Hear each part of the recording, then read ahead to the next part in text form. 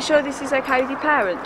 I mean, they don't mind us using the caravan, do they? Not using the caravan. I was spending the weekend with Mark and Darren in Leamington. What you're doing? Oh, Jez, you didn't. What? Well, I've been honest with him. He would have just said no anyway. Well, yeah, but what's he going to say when he finds out you lied to him? Oh, relax. It's not like he's going to find out. There's not even official season on the site yet, so none of his little caravan buddies are going to see us, are they? What about the warden? Doesn't get here till April. Any more questions, Sinead? Which side of the bed do you want?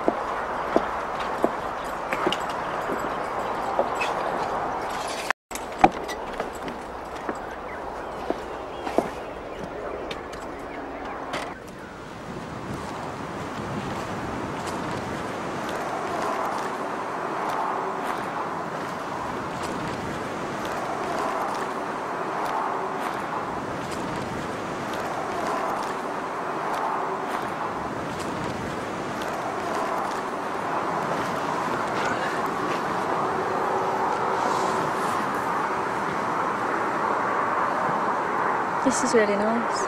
I know. I don't want to go home. Me neither.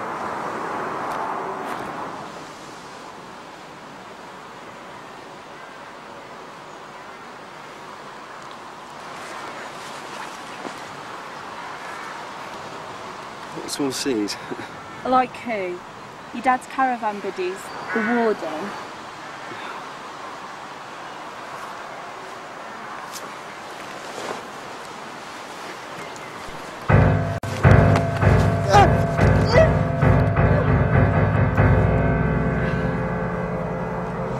Just don't laugh, it's vile!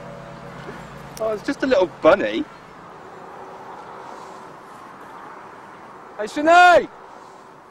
Meh. What's up, Doc?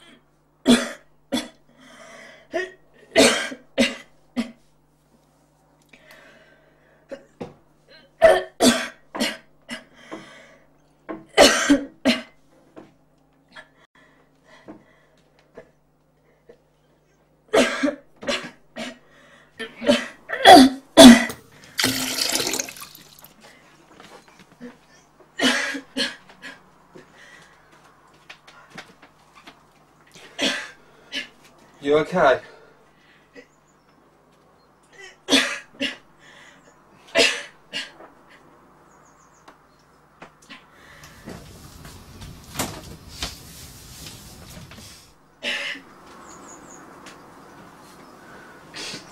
What brought that on?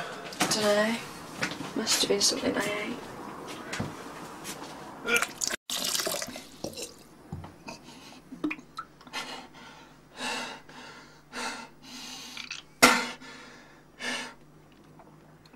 The death toll of the myxomatosis epidemic is climbing into the thousands, as the disease shows no signs of slowing down.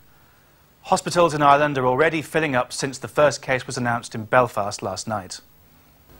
The virus in rabbits is passed on by biting insects such as fleas and mosquitoes, and this is also the case for this new human strain. But its rapid spread across the country suggests that this mutation is also airborne. Like the rabbit strain, it can also take different courses.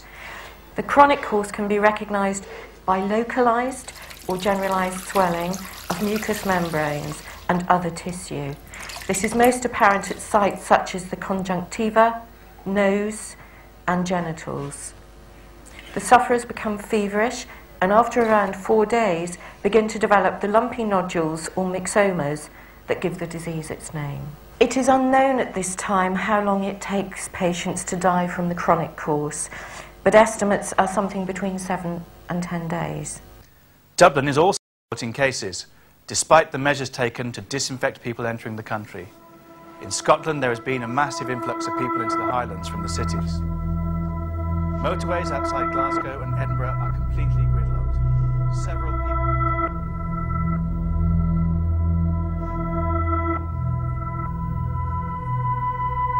There is evidence that the virus has mutated again. The British government has declared a national emergency. Hospital staff are dying in huge numbers. The whole country is in the grip of this rampant virus. The first case has been reported in Paris. After trying to fly to Melbourne, the royal family was refused entry by the Australian government. They are now stranded in Singapore. The virus is spreading The rapidly disease is making its way across Europe. Italy, Spain, Greece, Germany and Switzerland are among the infected nations. Hospitals are All overwhelmed with flights patients. in and out of Britain have been There is grounded. simply not enough vaccine. The government urges you to stay calm, remain in your Remain homes. in your The homes. virus has mutated again, rendering vaccines This useless, is the worst medical disaster history has ever known. escalating into a global pandemic. Do not panic. We urge you to stay calm and do not panic.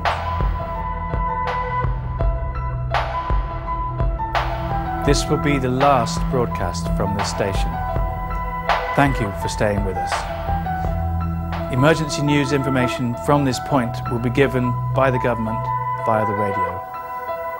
I'm David Pripe. Goodbye.